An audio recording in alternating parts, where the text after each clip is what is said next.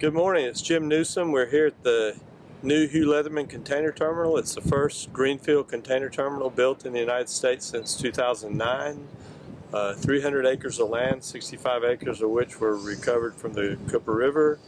It has totally, when it's built out in 3 phases, 2.4 million TU of capacity. The first phase will open March of 2021 with 700,000 TUs of capacity.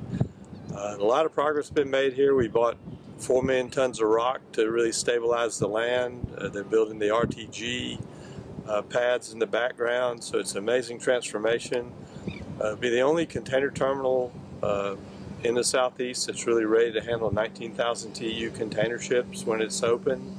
It has 169-foot lift-height cranes, 5 of which are being made in China. They'll be on their way here shortly, and then 25 hybrid RTGs. So it will be a very modern container terminal which will complement our operations at the Wando terminal. We'll be able to handle 4 14,000 TU ships at one time or bigger, which is world-class in terms of capability. So this terminal, when finished, will really double our capacity again by the early 2030s. It really means that we've planned our capacity well going forward, able to serve our customers seamlessly. The terminal itself is served by a dedicated access road off of I-26, so it'll be very easy for trucks to get in and out. So it's a great piece of work by our team, a lot of collaboration, a lot of contractors here that have done a great job to build a new container terminal that will really facilitate commerce in the southeast for many years to come.